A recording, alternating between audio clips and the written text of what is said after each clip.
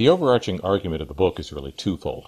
Literary criticism, going back to what Socrates called the ancient war between poetry and philosophy, has very often aligned itself with power, the moral standards of the state.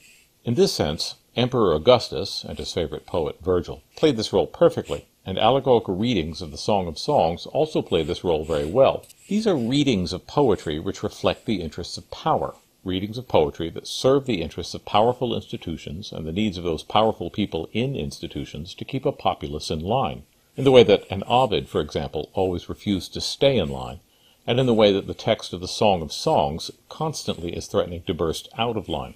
The form of criticism that springs out of this, the form that we still see right now, the hermeneutics of suspicion, has some of its roots in responses to that authoritative imposition on poetry.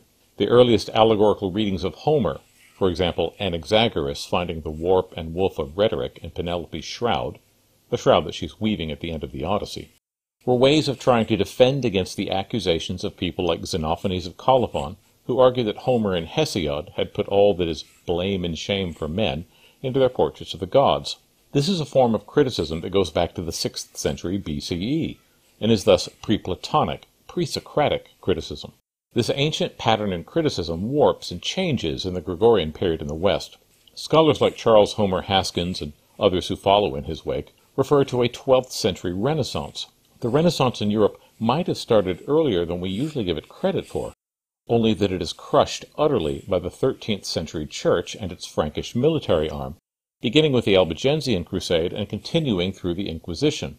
The twin developments here are the poetry and lifestyle of the troubadour poets, Guillaume of Poitiers, Bernard de Ventadorn, Beatrice de Dea, among others, and the heretical theological movement, the Cathars. Their really only common elements were in the insistence on believing and living as they saw fit, as opposed to following the dictates of what everyone in the Les Midi region regarded as the foreign Frankish kingdom.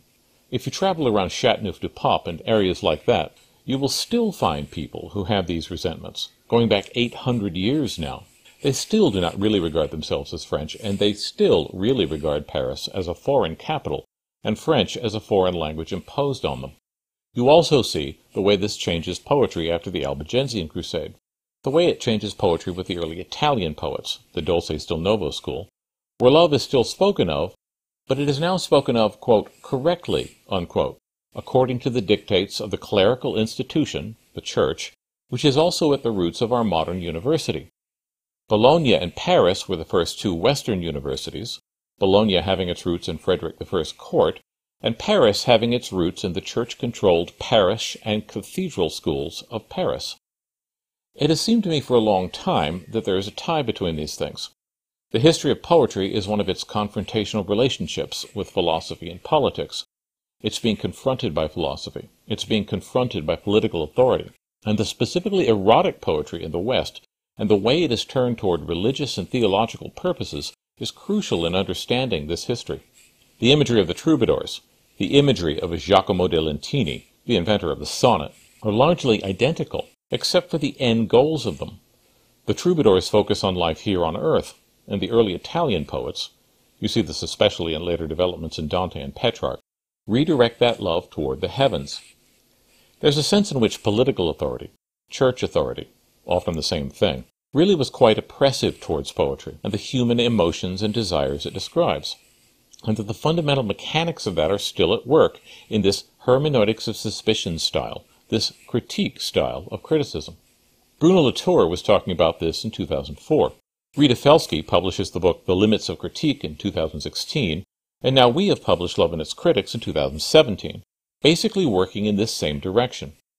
This form of critical, frankly I would say domination of poetry, has its roots in some really quite disturbing elements in history, and ultimately it has its roots in the idea that the authoritative teachers, the first academics, would have banished poetry altogether.